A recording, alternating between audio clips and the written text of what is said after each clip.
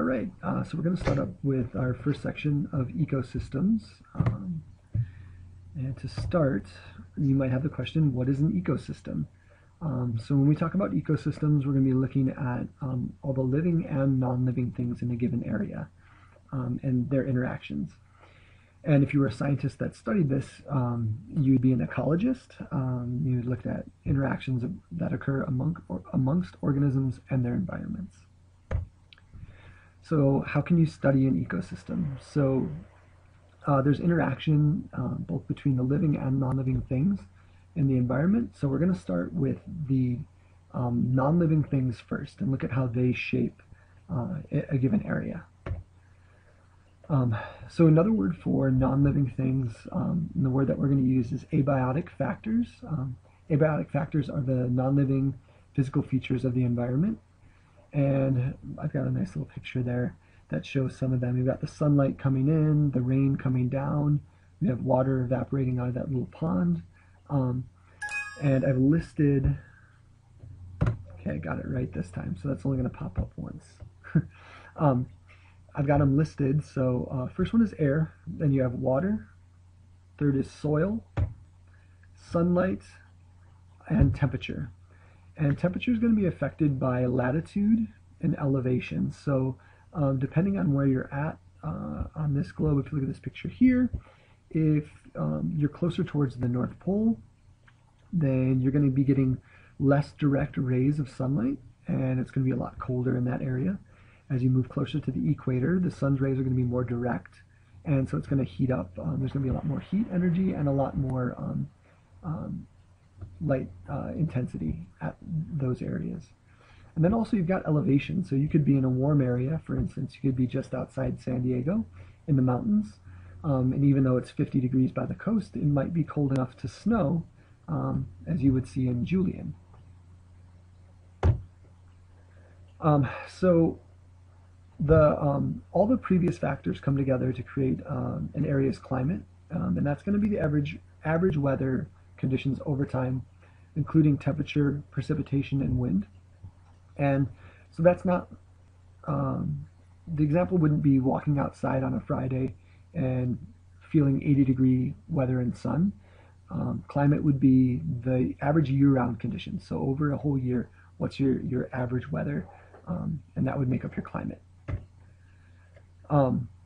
In class, we started to look at biomes. And I'm not going to make you memorize the different biomes, but it's a fun place to start off to look at the different variations in life, both plant and animal life, and also the variations in climates that you can have, as well as terrain. A biome is any area that has a similar climate and ecosystem. And those different biomes come from the interactions of the different abiotic factors in a given area. And those lead to deserts, grassland, tundra, taiga, tropical forest, or tropical rainforest, temperate rainforest, and temperate deciduous forest. And those are just some of the major types of biomes, but there's many more different smaller variations of biomes. So non-living things aren't just static in an area or fixed in the ecosystem. A lot of them are going to cycle and move through the environment. So in certain cases, you might not be able to see that movement, but you could maybe smell the movement or be able to see it and sense it in different ways. We've got water cycle, nitrogen cycle, and the carbon cycle. And those are the three cycles of matter. Water cycle, I've highlighted a few key terms. Evaporation, when water on the surface of the earth gets heated up, it turns into water, evaporate, it goes up into the atmosphere. As it cools in the atmosphere, that water vapor turns back into liquid water, and it's going to fall back to earth in the form of precipitation. So that could be snow, it could be rain, any form of precipitation coming back to the earth. And you got a pretty little picture here showing some of that happening. So evaporation off oceans, condensation happening in the atmosphere, and then precipitation coming down. So water is constantly moving. When you drink a glass of water, it goes into your body, you use it, and then you're going to get rid of some of the water as waste. You might sweat it out or pee it out. Then that water is going to eventually make its way possibly to a river or stream. It's going to evaporate, go back into the atmosphere, and then get rained back down. So water is continually cycling through living things as well as through the environment. Then you've got the nitrogen cycle, and a really good way to look at this would be to look at a farm. Plants need nitrogen. It's one of the main sources of, or one of the main things that they're going to be using for growth. And so farmers will take nitrogen and spray it onto their field in the form of ammonia. That's a way of artificially adding it to an environment. But nitrogen would cycle even if there weren't farmers spraying their fields. And nitrogen is going to get transferred from the atmosphere. It's going to move into the soil and go into living things. So plants and animals, humans, we all need nitrogen. Once living things die, then the nitrogen goes back into the soil, and then there's bacteria that are going to put the solid nitrogen into a gas form, and it'll go back into the atmosphere.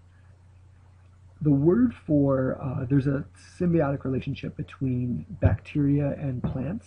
An example of a type of plant would be soybeans that have these bacteria growing on nodes, little balls on the roots of the plants. Those bacteria are able to fix nitrogen, so they're able to take atmospheric nitrogen and put it into the soil in a form that's usable by plants. And then the plants are able to take that nitrogen up.